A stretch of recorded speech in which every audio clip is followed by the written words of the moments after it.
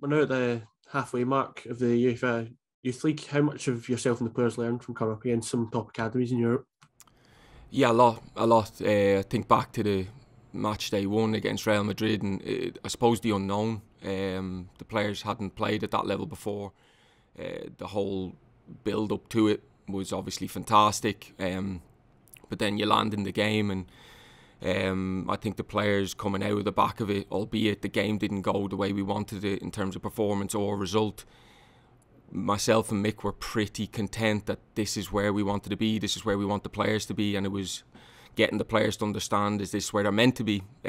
So albeit the result didn't go well, we learned a lot, and I think you've seen then coming into the next game against Shakhtar the market improvement in performance. So they've slowly grown into it, and that's a pleasing thing for us. Being at the game last Wednesday, you made an excellent start, and the boys were on the front foot right from off. Across the back, they were impressive and took their chances early on. How crucial is that quick and positive start in games like this? Is it something you look to always impose in training? Yeah, we've spoken a lot about the intensity of the game staying at a level we wanted at, regardless of scoreline. We looked recently, statistically, we've scored the majority of our goals in the last 15 minutes of games, so that shows the energy levels of the players are staying high, and we're scoring late on in games, but we're trying to match that now with early on in games. Can we start fast? And I think that's something we've slowly grown into. The start of the game against Leipzig was fantastic. Players, we asked them to be really aggressive early on. The first moment of the game from kick-off is fantastic. It's exactly what we'd planned to do. We go forward, we try to make every action a positive one early on, and we end up a corner within 20 seconds of the game that we score off of. And then the most important thing was then after that we stayed on that front foot and went after the second and third. And if it hadn't been for a penalty miss, we'd have been 3-0 up after 12 minutes. But listen, that's what we want from the players at all times, for every minute of the game, to push the intensity, to play it at our speed, and certainly in Leipzig they did that. In the next 2 games, we'll see you play Leipzig, Fulham and Shakhtar Donetsk. How excited are the players and yourself to be taking part in these sort of fixtures alongside the Lowland League?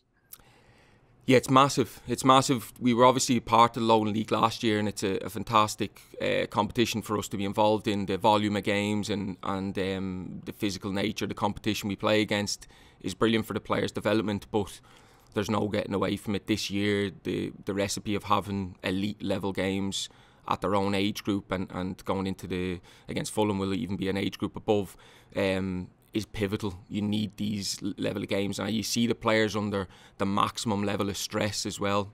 So the mentality that we're trying to build into the players that is required to play in our first team, you see it. Everything gets exposed in these games, and I'm glad to say when things are getting exposed, we've been pleasantly surprised by the players. So fingers crossed we can get another positive performance tomorrow, and kick on from there. Hi Darren, I was just wondering what it's like to make that step from the Lowland League to the UEFA Youth League each week, and how do you prepare to go between the 2 levels? We tried to prepare the exact same way for every game. So day one of pre-season, when we came in here, we laid a marker down that there was a certain way we were going to play, a certain way we were going to train, regardless of opposition. I've said regardless of context in a game, we were going to approach every minute of every game and every day the same way, and hopefully that consistency with the players brings a level of performance that will see us not only win games. That's nowhere near the most important thing. The players perform individually. So in all honesty, we don't prepare any differently. We approach every match the same. Now, obviously the differences of games is vast. We played obviously on Saturday against Tranent, and the ball is in the air a lot. You're having to defend your box a lot. You're having to withstand pressure. I suppose you're having to resist the styles of play. It's 2 completely different styles of play coming head to head, and we're having to wrestle the game and play it as much as we can in our style, and likewise to Tranent, they're trying to do the opposite and play it in theirs. So I think when you come up against the youth league teams in Leipzig, Shakhtar, Real, I wouldn't say our styles are similar, but they're 2 teams that I'll look to play, and you find rhythm in the game a lot more. I think you see a lot more kind of pattern and understanding. So both teams, it's probably easier to set up for the youth league, believe it or not. But as I said, we'll prepare for every game as if it's the most important. So obviously tomorrow night against Leipzig is the most important game now for us, and hopefully we can continue on with the good performances we've had. We saw how effective a fast start was last week. Do you think it will be important to have a fast start again tomorrow to secure a win? A fast start in every game. As I said, we want to start every game fast, and it's not about the start being important. It's the whole game. It's the start is important to set an intensity and a tempo that we want to withstand for the whole game. And as I've said, regardless of scoreline, so we've been in front in games, and we'll ask the same of the players that they still go after our next goal and look to take the game to the opposition, to keep the tempo high, to get the ball back in play as much as possible, as quickly as possible. And likewise, we've been behind in games this year, and naturally then there is an intensity to chase the game, but we want to approach every minute like it's important. And listen, we're in development football, so every minute for these players is vital. We could be 2-0 up away to Leipzig and try shut up shop. It's a waste of time. The players are there to develop into Celtic players, and if the kind of things that we talk about in the training pitch, if we can't handle that when we go into a youth league when we're 2-0 up, and there is, of course, you feel pressure as a footballer, that's normal, but if we can't stick to our principles, then we're selling ourselves short. So that was the most pleasing thing in Leipzig. We performed really well in the first part of the game. Naturally, they came into it more in the second half. We had to see out a bit of pressure, but late on in the game, I felt like we were the team that might score. I felt really comfortable because the players showed such composure. They were still trying to find the third goal.